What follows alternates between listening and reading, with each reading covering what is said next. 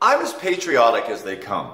I love the United States. I at times wrap myself in the American flag. Growing up, I had a flag bedspread, I had a flag on the wall, I had American flags on my clothes all the time. Even though some say that's unpatriotic, it was patriotic to me. I love America. But there's one time when I actually cheer for somebody else, and that is in these Winter Olympics. I find myself as a gay American being more gay than I am American.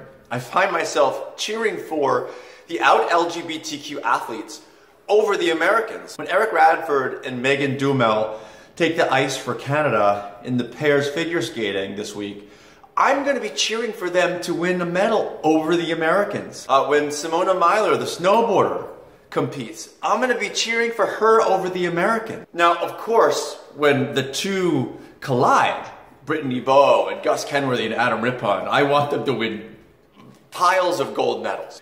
But other than Brittany Bowe in women's speed skating, I'm cheering for Irene Wüst.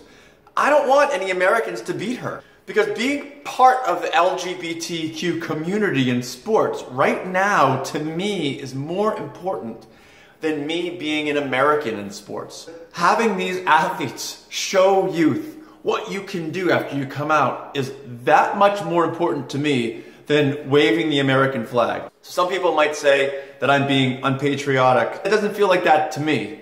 It feels like I'm just trying to stand up and cheer for the people who are really representing a minority. And if that's not American, I don't know what is.